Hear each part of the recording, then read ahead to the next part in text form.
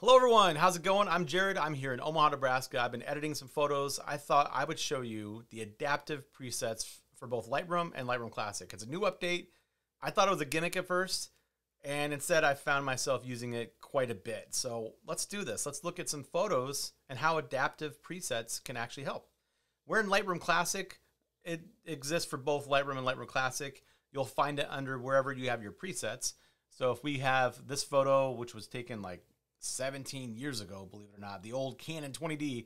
If we go over here to develop, you'll find the adaptive presets over here under adaptive. So we have sky and subject. For a lot of my landscape photographs, I've started using these adaptive filters to enhance the skies with one click to kind of get a sense for what the sky might look like with some edits. And sometimes I just keep the adaptive filter and just use that. So we're going to click on the adaptive filter right there. And you can see that we have blue, dark, neon, storm clouds, sunrise, and sunset. And if you just hover over the cursor on each one, it's going to mask the sky. So it's basically using AI to look for the sky, select it, and then apply a preset to it. So this one really darkens the sky. If you go to dark drama, even more. Neon changes the color of the sky a little bit. Storm clouds, sunrise, changes the colors quite a bit, changes some other settings, and sunset. Now, what is happening for each one of these is that Lightroom is creating a mask. So if I click on blue drama, Lightroom is taking it, it's selecting the sky, and it's creating a mask. And we can find that mask over here under the masking tool right there. And I don't know why that popped up on the other screen, but here it is. And we could see the blue drama selected the sky right there.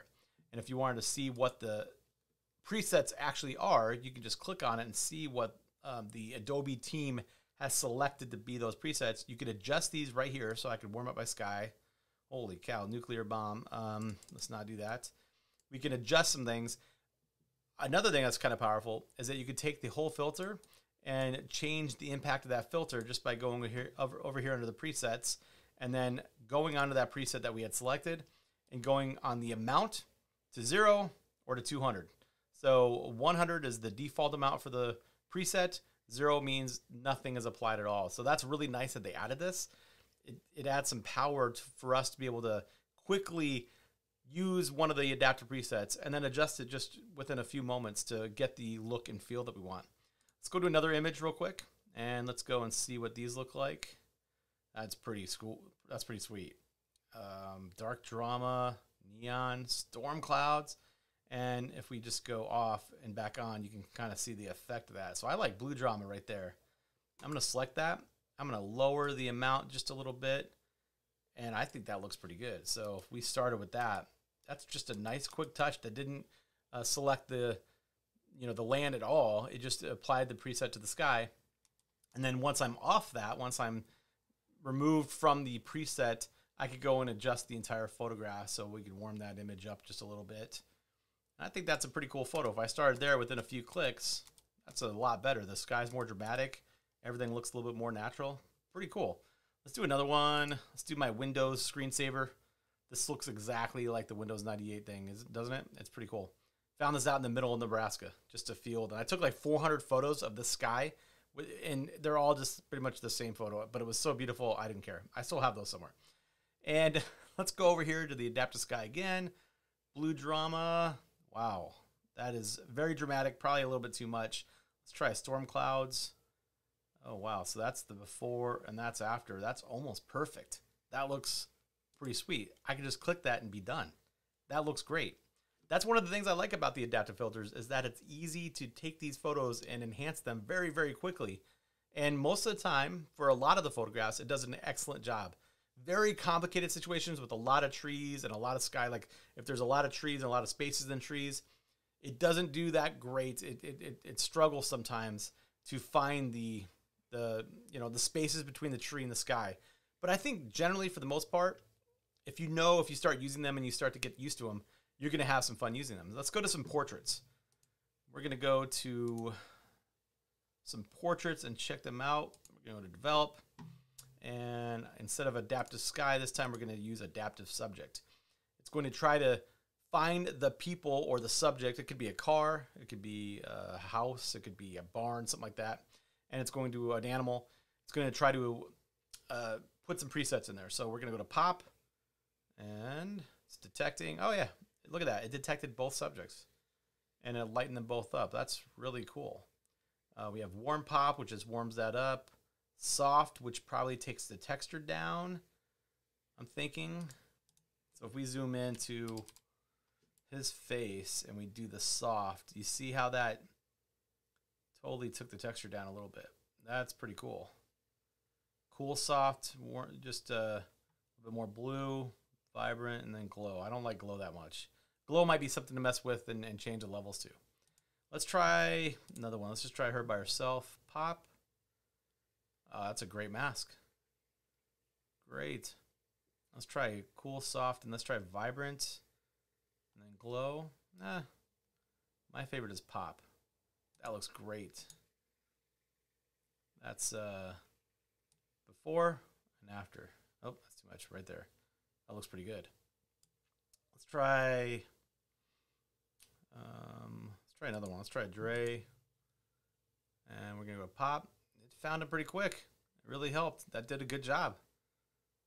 You know, adaptive presets are a great way to see if, like, with one click, to do all the work for you, to see what a little bit different of an edit is like. And then you can like it and keep it. Like, I think I should have done this to Dre when I first took the photo. That is supposedly already edited, but I like the pop. So I would just apply this and keep it. That's pretty nice. Something like this. Let's look at this, because in a sequence of photos, one of the cool things that they added is the ability to copy and paste masks. So if we go to this portrait right here and we zoom in, let's go to her face and we apply the soft filter. You see how it softened her skin up a little bit? Let's say we like that a lot. And then let's go out. What you can do is you can do Shift, Command, or Control C. And now we have the ability to choose masking as a copy. So I'm going to copy that. I'm going to go over here to this one, and I'm going to go Shift, Command, or Control V. It's going to take that, and it's going to apply the same auto mask to a new photo. So it's not going to do the exact same mask as the other one because the new photo is different, but it's going to take the subject, auto detect it, and then take the settings and apply those to that mask. So you could look at this and, oops, gosh, I keep zooming in out. I got a new keyboard, so I'm struggling with the keys. And we could see what the effect of that mask was. You can go over here to the masks, and we can turn it on and off. So it softened it a little bit. Softened it just as much as we did the other one. That's pretty cool. Another thing you could do is mix and match these.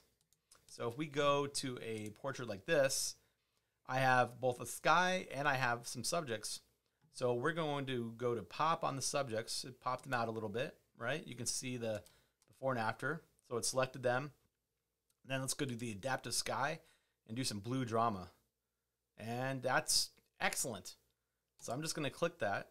And that's the before and after. With just a couple clicks, I was able to take them, brighten them up, and darken the sky and create a better photograph. And then I could copy these. So I'm going to do Shift, Command, C. I could copy this, and I could put the blue drama in there too. I could copy this, and let's say I had 10 more images of them in a similar situation. I could apply it, and it's going to create a new mask for each photo separately. So it's not just going to copy this exact mask and just paste it over the other ones. It's going to intelligently look for the subjects in new photographs and apply the same settings, which I think is pretty amazing. So adaptive filters is one of those things I didn't expect to enjoy and to use very often, but I found myself using them every day. Hopefully you like them. Check them out. If you have any kind of comments or suggestions or questions, throw them below. More than anything, I really want to help people love photography as much as I do. I love photography. I love editing. I love the whole package. I think about it all the time. So and I love helping people. So if you have any questions, let me know. But otherwise, have a great, great day. Go have some fun editing photographs.